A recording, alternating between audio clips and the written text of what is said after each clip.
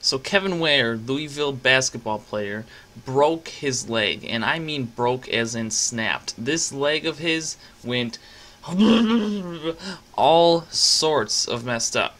And this is kind of my reaction on it. I thought it was freaking disgusting, but it reminds me a lot of Joe Theismann's leg. Taylor over Carson, slamming, and you see the right knee, the right foot, and I knew that something was really bad when Lawrence Taylor, As well as the notorious kickboxer whose leg snapped during a kickboxing event.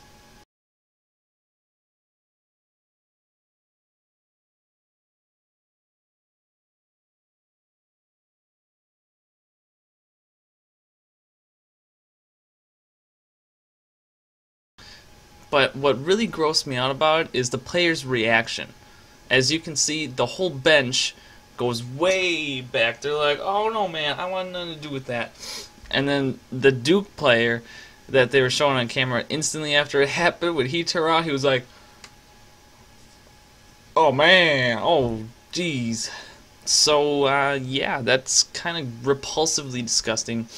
And I wish the best for the guy, but what really astonishes me is how they kept showing replays. Now granted, it's the world of the video, it will be replayed 1,000 times regardless, but have some respect for the guy. The guy's leg just literally shattered, and you're going to show replay after replay after replay, and yeah, it'll be on SportsCenter all day tomorrow, and it'll be disgusting, and a lot of people will see it. When it happened, a lot of people were tweeting instantly about it because that was broadcasted live.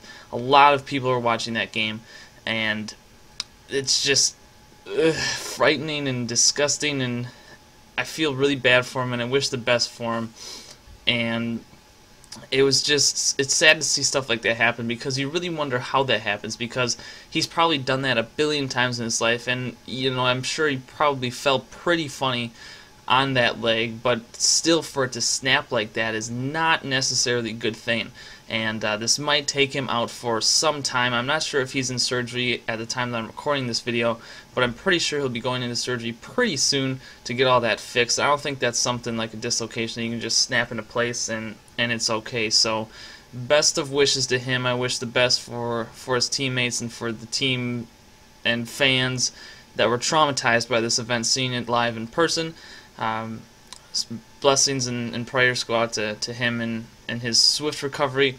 And yeah, so that's my reaction. Also, I just want to get this out so you guys could see it, and me attempting a reply/reaction video. So please be sure to drop a like.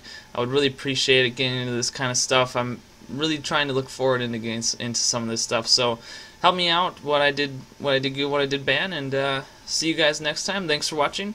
Have yourselves a happy Easter and a wonderful, wonderful day.